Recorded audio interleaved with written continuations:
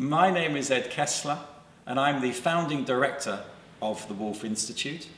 And I also teach one of the modules on the course Muslims and Jews, the Historical and Contemporary Encounter. This module is called Jewish Perceptions of the Other and places special emphasis on the Jewish relationship with Islam.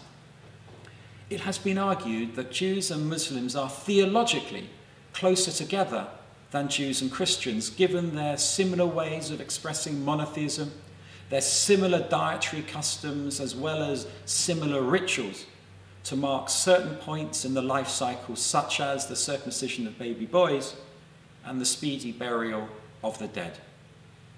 For this module, we look at biblical narratives and the figures of Abraham and his sons, Isaac and Ishmael, and the promises given to them that continue to echo today in the encounter between Muslims and Jews. You will also have the chance to read the rabbinic commentators, some of whom were influenced by the Muslim environment in which they lived.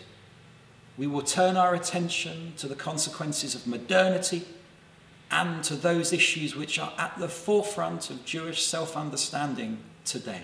These include reflections on the rise of modern political and religious Zionism, questions associated with gender and equality, and the tensions within Judaism, Ashkenazi and Sephardi, religious and secular, and how these play out in attitudes towards Muslims. To find out the other modules that make up this course, Muslims and Jews, the Historical and Contemporary Encounter, please see our other podcasts.